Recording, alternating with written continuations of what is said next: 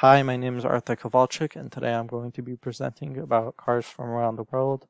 So basically, I'm going to take a look at the different car brands and manufacturers that exist around the world that you might not be too familiar with or might not even know about. So first, I'm going to start by talking about car companies. So most brands you see are actually part of larger companies. For example, Chevrolet, GMC, and Cadillac are all owned by GM. And these brands represent the different types or tiers of vehicles that the company manufactures. So for example, a Chevrolet will be a base GM car, while a GMC will be a little bit nicer, and then Cadillac will be the luxury version. And these brands will often share chassis with each other and components in order to keep costs down. The first country I'm going to talk about is Japan, and I'm actually not going to talk too much about the brands just because they're pretty prevalent in the United States. So I'm just going to talk about the car culture in Japan. Japan is known for producing some of the best sports cars, and street racing and modifying cars became very popular in Japan, as well as drifting.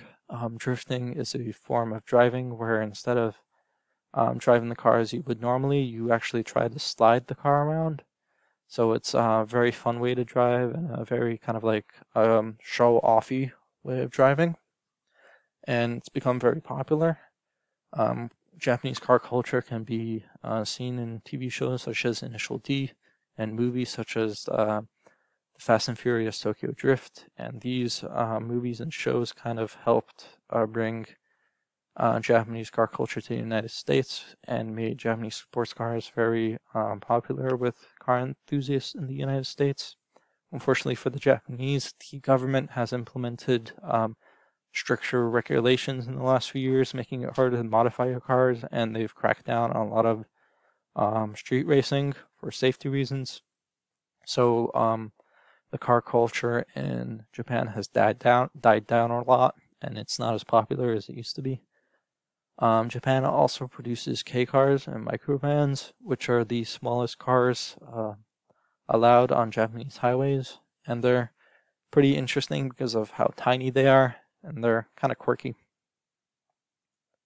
Next country I'm going to talk about is Italy. So the major car manufacturer in Italy is Fiat Chrysler, and they own Fiat, Abarth, Alfa Romeo, Lancia, and Maserati. Fiat and Alfa Romeo have recently come back to the United States in like the last decade, but unfortunately they've had a lot of issues with reliability. For example, the Fiat 500 was one of the most unreliable cars in the United States a few years ago, and then more recently the Alfa Romeo Giulia is considered one of the most unreliable. Italy also has Pagani, which produces extreme hypercars. And these cars compete with Ferraris and Lamborghinis. And Italian cars are often considered some of the best looking. If you look up the best looking cars in the world, at least half of them will be Italian. Italians are just known for their style, and their cars reflect that. The next country I'm going to talk about is the United Kingdom. So the United Kingdom used to have a lot of different car manufacturers, but unfortunately a lot of them went bankrupt or disappeared otherwise. Some of the ones that still exist are Lotus, which is owned by Geely and is known for producing very good handling sports cars. There's Vauxhall, which is essentially Opel cars. Opel is a German brand that is owned by PSA Group, so they just kind of rebadged them. There's MG, which is now owned by Chinese SAIC Motor Group. And then there's Caterham and Ariel. Both of these companies produce open-air track day cars, so they're not really cars you would use every day. Instead, they're used for driving around on racetracks and having fun. British cars are also known for being very stylish.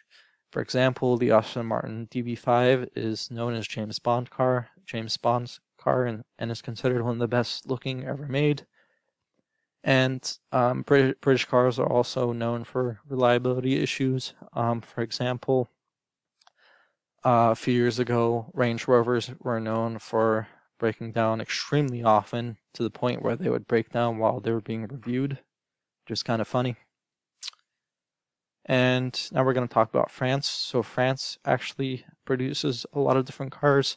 The major brands are Renault, which owns itself, and there's also Citroën, Peugeot, and DS, which are all part of PSA Group. Citroën produces a lot of kind of like normal cars, like sedans, hatchbacks, and stuff like that, as well as Citroën, Peugeot, and DS. They all do the same thing. Renault is notable because they have their own Formula One team that's been pretty successful. And then Citroën has had a lot of technological innovations over the years, such as hydropneumatic self-leveling suspension, and they also created the first mass-produced car with disc brakes.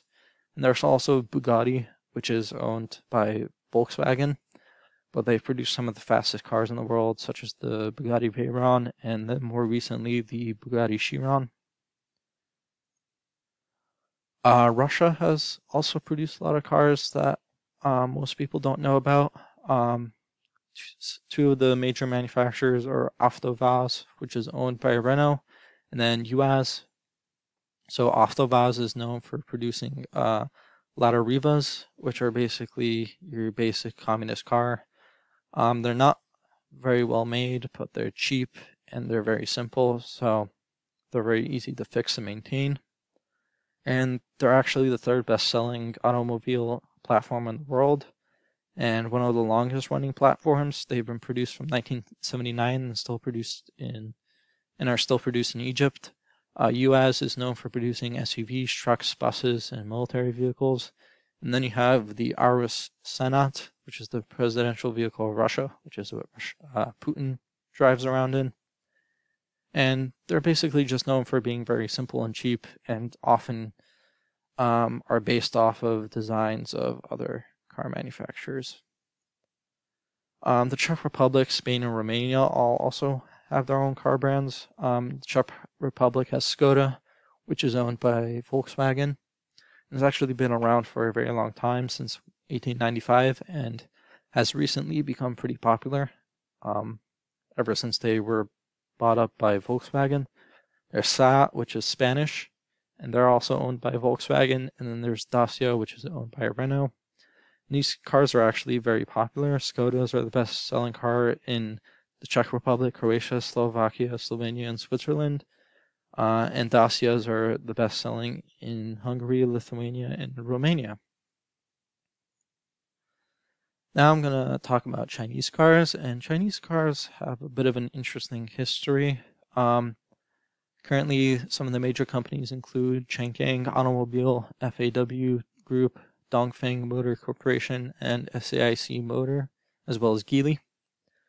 So China actually has the biggest automotive industry in the world right now. It's had massive growth in the last decade, because a lot more people are able to afford cars now.